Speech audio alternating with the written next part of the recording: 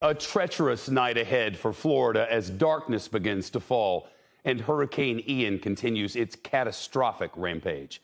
The Category 4 storm moving at an excruciatingly slow pace, only 8 miles per hour forward progress, not much faster than a person going for a jog. More than 1 million Floridians have no power right now. Hurricane Ian made landfall, tied as the 5th most powerful storm ever to hit the United States.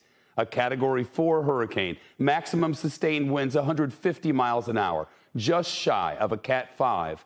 The center of the storm struck Cayo Costa, a barrier island west of Fort Myers and Cape Coral in Lee County.